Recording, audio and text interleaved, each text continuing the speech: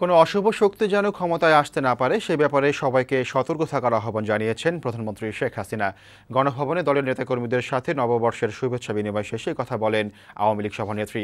তিনি বলেন, বাঙালির অস্তিত্বের চিহ্নিত শত্রুরা এখনও সক্রিয়। এ সময় প্রধান দারিদ্র্যমুক্ত, উন্নত ও সমৃদ্ধ বাংলাদেশ গড়ে তোলার প্রত্যয় ব্যক্ত করেন প্রধানমন্ত্রী শেখ হাসিনা।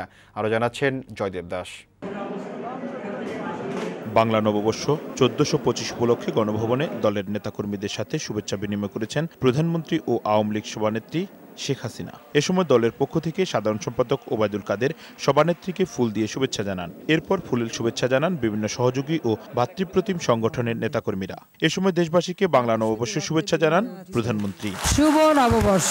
শেখ হাসিনা বলেন, বাঙালির অস্তিত্বের সাথে জড়িয়ে আছে পহেলা বৈশাখ। একসময় বিএনপি বাংলা নববর্ষকে বাধা দিলেও বাঙালির প্রাণের আবেগ রুদ্ধ করতে পারেনি। বিএনপি আমাদেরকে বাংলা নববর্ষ উদযাপন করতে তো দেবেই না, এমনকি এই যে নতুন শতাব্দীতে আমরা যে পদার্পণ করতে যাচ্ছি সেটাও আমাদের উদযাপন করতে দেবে না।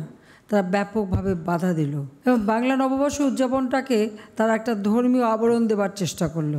প্রধানমন্ত্রী বলেন, বাঙালির ভাষা, সাহিত্য, সংস্কৃতি ও অস্তিত্বের চিহ্নিত শত্রুরা যেন আর কখনোই ক্ষমতায় আসতে না পারে সে বিষয়ে সবাইকে সতর্ক থাকতে হবে। যারা আমাদের ঐতিহ্যের উপরে আঘাত করবে, ভাষার উপরে আঘাত করবে, সংস্কৃতির উপরে আঘাত করবে, আমাদের নিজেদের অস্তিত্বের উপরে আঘাত করবে, এই ধরনের অশুভ শক্তি যেন আর কোনোদিন বাংলাদেশের ক্ষমতায় না আসতে পারে।